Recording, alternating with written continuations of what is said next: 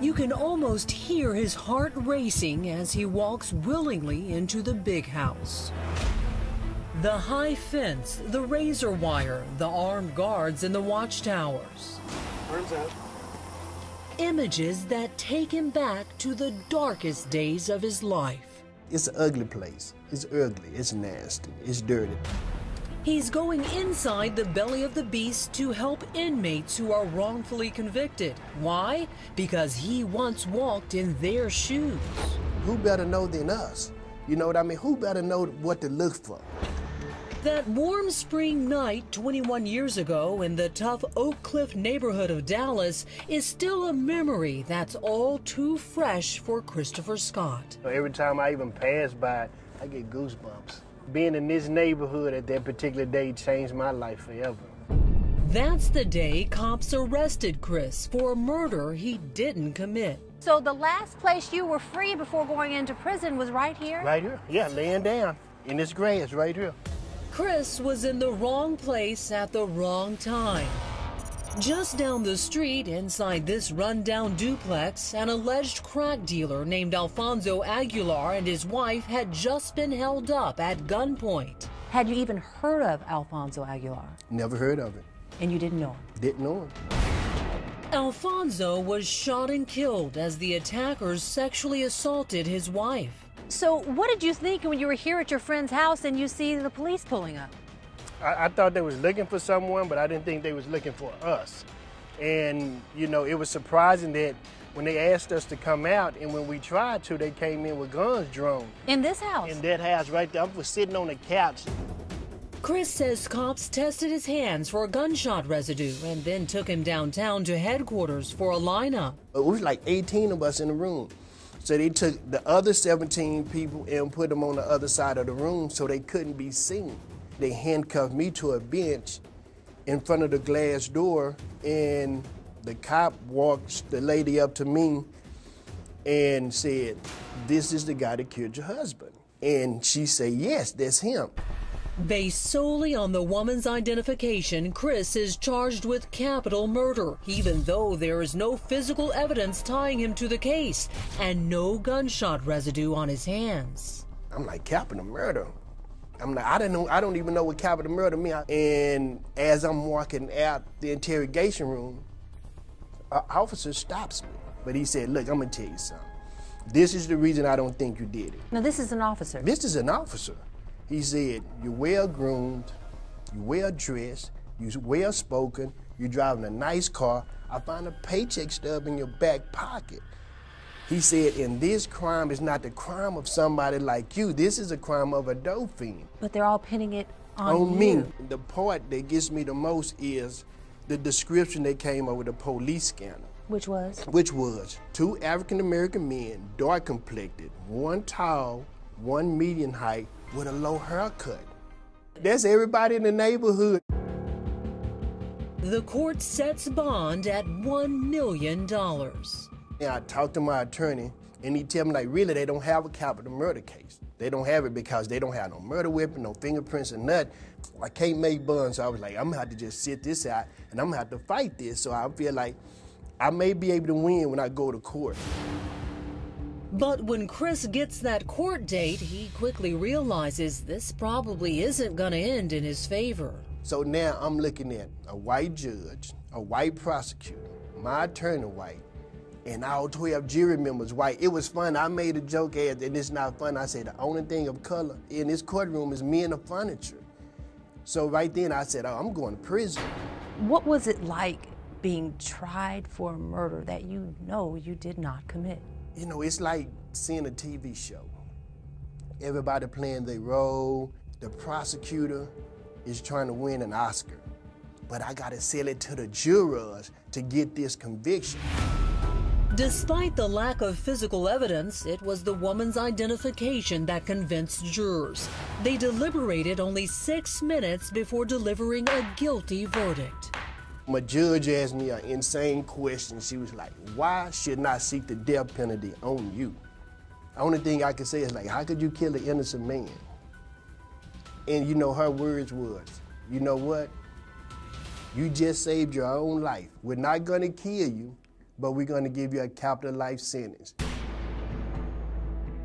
Now a lifer, Chris tells anyone who will listen he's innocent. No one seemed to believe him until a chance encounter in a totally different prison where Chris's biological brother was serving time. My brother worked in a barbershop, and Alonzo came in a barbershop. Alonzo Hardy. He was in for a robbery conviction. Chris says Alonzo bragged to his brother about how he got away with murder. Like, me and my friend, we robbed and killed this Hispanic guy, and there's 2 guys in prison, you know, for this case. And my brother was like, that sounds kind of familiar. He was like, well, you know something about the guy that's locked up for you? My brother say, dude, that's my little brother. And my brother say, well, you already know what you gotta do. You gotta do the right thing. Or every day you're in prison gonna be a living nightmare for you, so make your choice.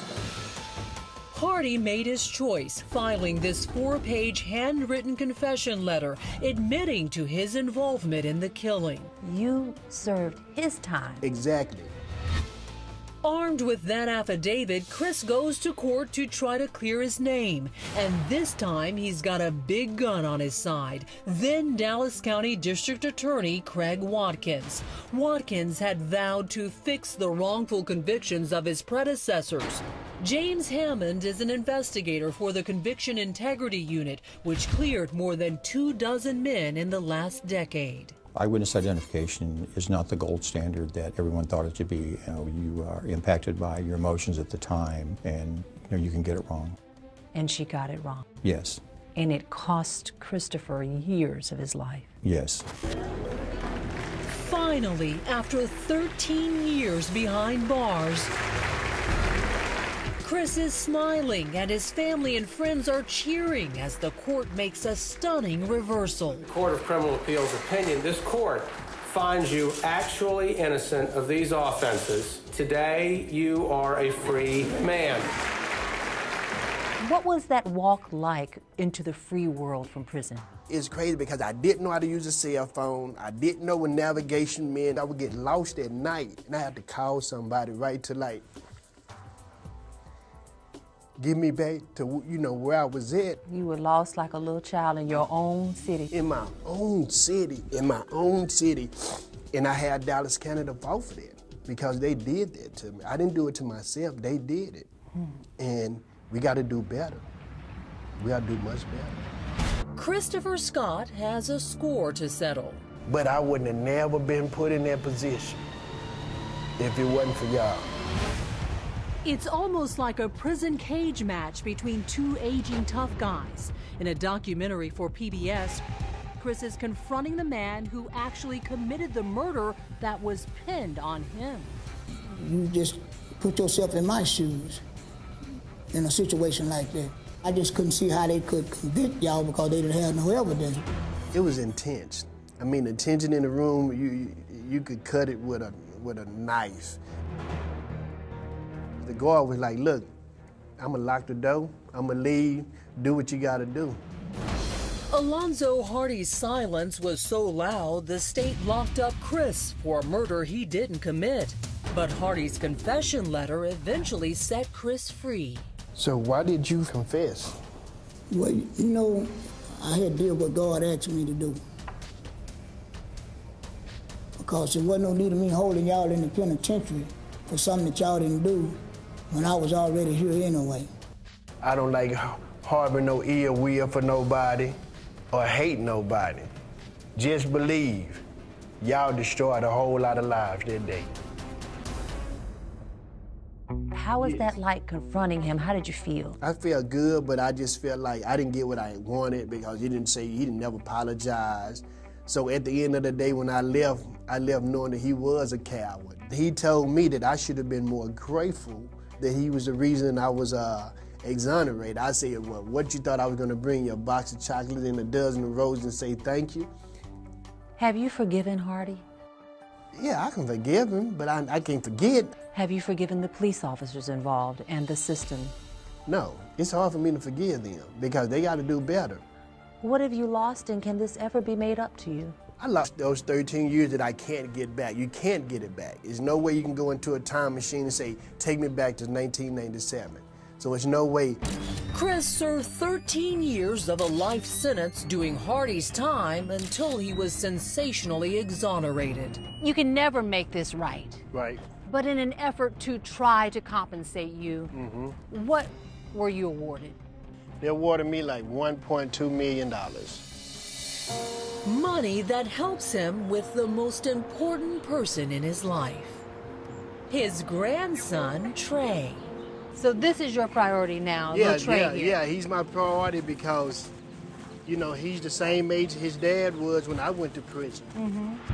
Trey's dad, Chris Jr., is serving a 7-year sentence for aggravated robbery.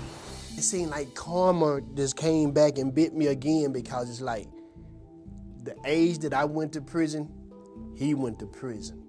The age of his son is right now is the age he was when I went in. And in between playground dates with Trey, Chris is working on what may be his true calling in life, helping others who, like him, were wrongfully convicted.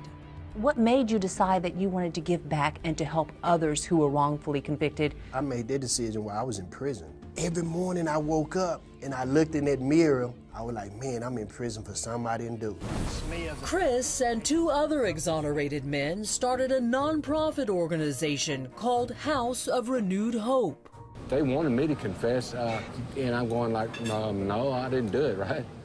Their amazing story is featured on the upcoming documentary, True Conviction, airing later this month on PBS. So together, you and your partners in this documentary have served how many years in prison? Like 72 years. Wow, you've spent a lifetime collectively in prison. Right, yes we have. Every morning, Chris goes through the stack of mail from inmates. Then he and his colleagues sit over plates of barbecue and debate the merits of the cases. I'm an innocent man serving a life sentence, wrongfully convicted of a crime I did not commit. How many letters do you get on a weekly basis from others who say they're innocent? Maybe 100 per week. Easy. Having been in their situation, what's it like reading those letters? It's heart-wrenching because every time you pick up that letter, you know you're going to see some of you inside it. If they're telling the truth, you're going to feel it. Letters like the one from Isaiah Hill. I don't have nobody. I've been in this for 36 years, man. In prison for a robbery he says he didn't do. Now I just think that Isaiah Hill got set up. When I first got his letter, his cellmate wrote him because he couldn't write. And I was like, man, this guy been locked up for 36 years for an aggravated robbery case where nobody got hurt and it was like $150 took. They say you was mentally disabled. Yes, sir. So why your lawyer didn't bring that up in trial? He didn't bring it up. So right then I said, man, look, send it to me. I'm gonna do what I can. You knew he wasn't lying. I knew he wasn't lying because I saw myself in him. Even if he had done that robbery with no injury, $150. 41 years? 41 years. Having served 36? Yeah. He should have been out. He should have been out. And you can watch Chris along with 2 other recently exonerated inmates as they try to help wrongfully convicted prisoners get their freedom back in True Conviction,